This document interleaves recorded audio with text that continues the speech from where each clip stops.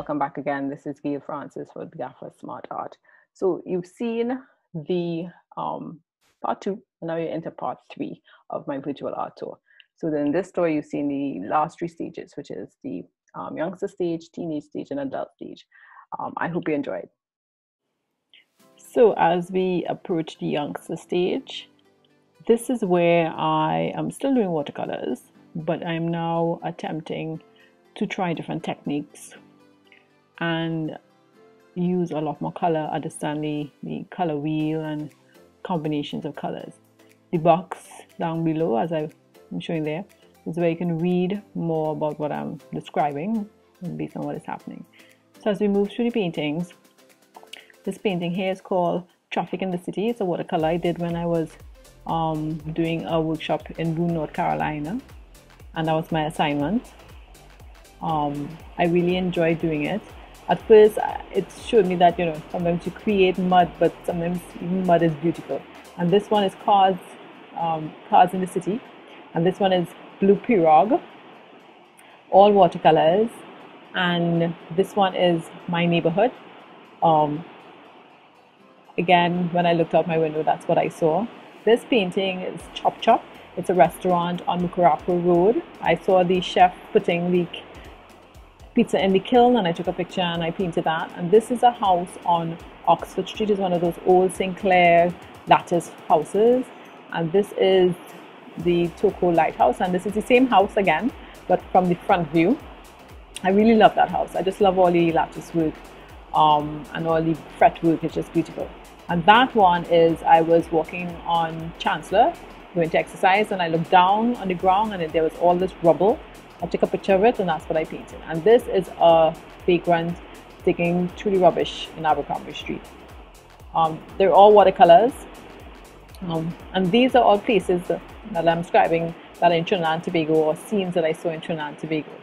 So as we go through my youngster stage, again, that's I call that the Dark Pirogue, watercolors again, and that is on the road to St. Clair Medical, which is a hospital in Trinidad, and this is a river in Pawi, an area in Toco, and this is an outdoor cafe, and this is walking in the countryside. So these are pieces I did from 2011 to 2015, all watercolors, and again, I'm just experimenting and trying my skill at the flow and ebb of watercolors. And now we're entering the teenage stage. Here again, still doing a few watercolors, but now I've discovered acrylics, and I have discovered abstract, doing abstracts with acrylics, as well as mixed media. So in this stage, I've learned some different techniques and mixing of the different mediums, which was a lot of fun, and I especially got obsessed with abstracts. That painting there is a place called Smoky and Bunty in Trinidad in St. James. I took a picture of it and I painted it before it burned down. And that's the Arima clock, again, one of the areas in Trinidad. And these are some examples of abstract paintings. And this is my first geometric painting. My husband saw it and he said, it looks like 3 people sitting at a table. So I call it 3 at the table. And that's another acrylic using a technique called mark making, or intuitive painting. So we move through the abstracts, and now we're because we're looking right now at 3 at the table, which is a geometric abstract. I started doing that after looking at an artist called Michael Lang, and I just said, I want to try that. And that was my first piece. And here we have some more acrylic abstracts. The first one is called Life in the Cities, and the other one is called Motherhood. I wonder why.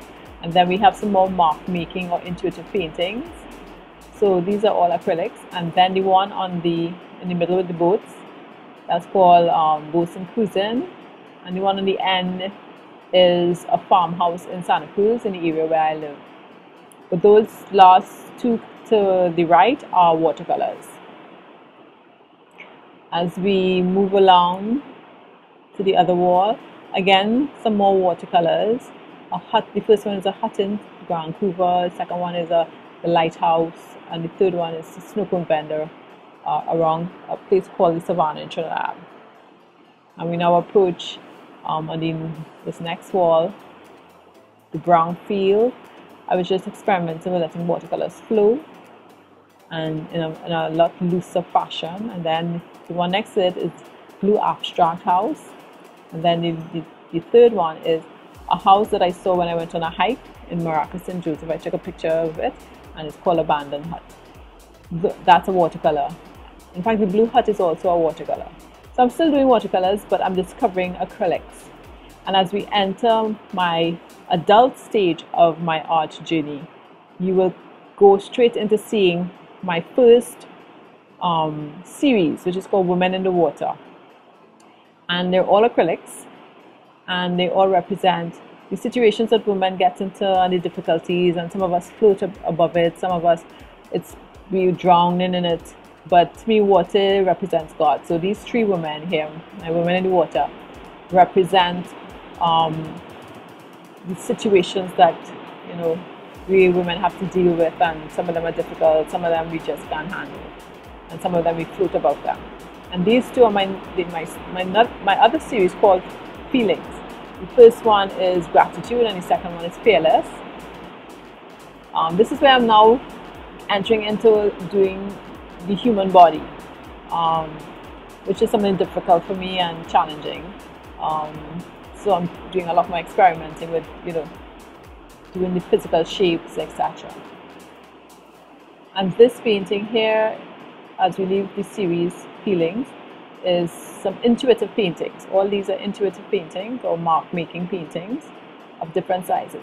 Please note that the paintings look very large on the walls, but you need to read the dialogue box to see the exact size, because I've magnified them so you can see the paintings properly. So this is one of my intuitive paintings.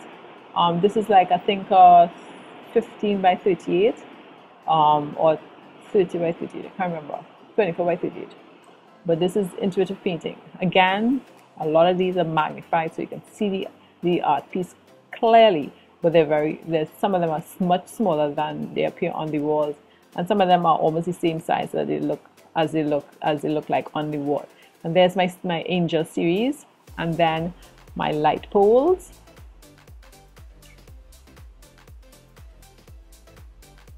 These are all acrylics. I'm getting more into the colors, and this painting is a painting called Show. It's a restaurant in one Woodbrook place in Trinidad, and excuse me, it's a watercolor. And again, just took a picture of what it looked like inside with this couple that were romancing each other, I guess, and I painted that scene. And now we're heading towards some more abstracts. That one is called Intertwined, the one that we're facing, another geometric. And then we are heading towards my third series called Evolution of Man. I was again learning how to do or paint faces, and there's a method called the Riley method. And in doing the Riley method, instead of using it to know how to shade the different tones of the face, I use it like almost like a kaleidoscope, and these are my representations of the Riley method. Initially they had no eyes, and then I painted real eyes and real lips, etc. And the piece at the top on this wall is my first abstract, and the two below it are what I call people in the cosmos. They are abstract backgrounds with abstract people in them. So this is the adult stage of my evolution. I've learned acrylics, I've learned abstracts, I've learned to do the human body. I've veered a lot into the abstracts. I'm still doing a few watercolors, but not as much. And it's been a really learning experience, but one that is very freeing, because I'm painting whatever I feel like or whatever inspires me. And I've been having a lot of fun. I paint when because sometimes I want to paint, but I'm a little scared too, and then I start and then everything just flows. So as we leave the adulthood stage of my evolution, my painting evolution, we move back into the baby stage of the pieces that I have in there. I like to see from the entrance, and the gallery tour takes you back out to the beginning through the corridor, As you pass, you see all my pieces from when I first started painting, all my watercolors, and it takes you back to the front where you can either end the tour or you can go back to look at other pieces as you see fit. And that's how the tour is. You can pause, you can go backwards, you can go forward. You click on an art piece, a window comes up on the top left with all the details about the pieces, as well as there's a window at the bottom, a black window at the bottom that also has details so that you can read about each piece or read about what is happening in the tour. And as you go down the corridor, you face a bench, and above the bench are 3 of my people in the cosmos pieces with in different colors. Those pieces were based on color and how they affect us and what works for us and what doesn't.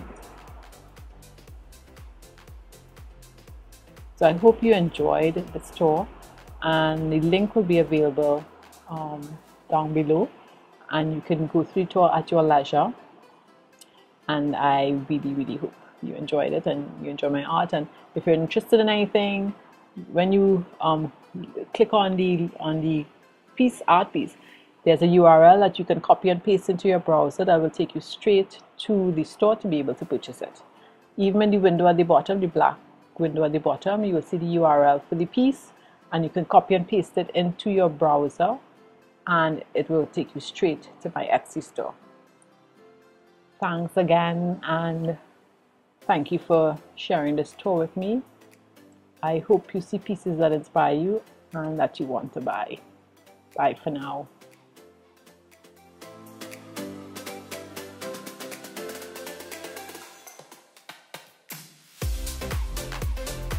So that was my virtual art tour.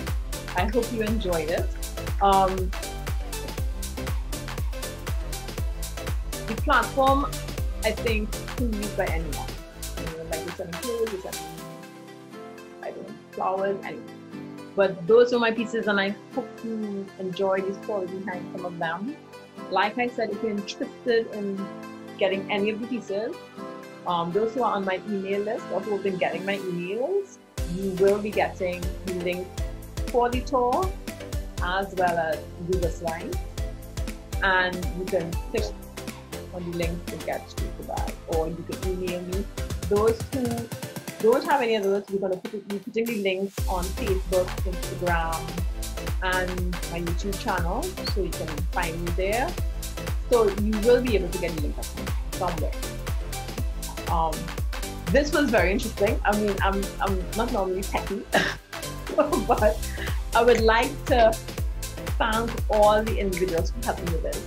I would like to thank Ruth for her beautiful music. I would like to thank Daniela for coming on and doing that interview with me. I would like to thank Ariel for her spoken word, beautiful and peaceful. I would especially like to thank Marietta, my coordinator. She saved my life. I would like to thank my son who encouraged me to do this. Social media is the millennial thing. I would like to thank Ken and Nika who did my video for my Facebook ad. I'd also like to thank my husband, my kids, and my friends who've been on. I see that I'm still seeing Arlene and Hazel and Quinton and Sarah and anybody else who's on. Thank you so much for coming on and sharing this with me. Let me see if I missed out anybody. No. Right? No, I didn't. So I hope you enjoyed this. Again, you know how to contact me. You see the pieces behind? That's doing. So they're available. Right? Be safe. Wear your mask. And thank you for sharing this with me. Have a great evening, everyone.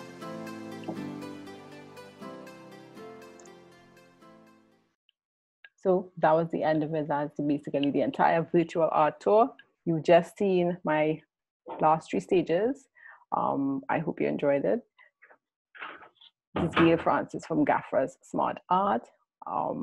If you're interested in any of the paintings, the link is below so that you can go to the art tour on your own and I hope you feel free to purchase anything. And I'm glad that you enjoyed the entertainment as well. So see you next time, and don't forget, if you missed part 1 and 2, you can go back and take a look at those as well. All right, bye for now.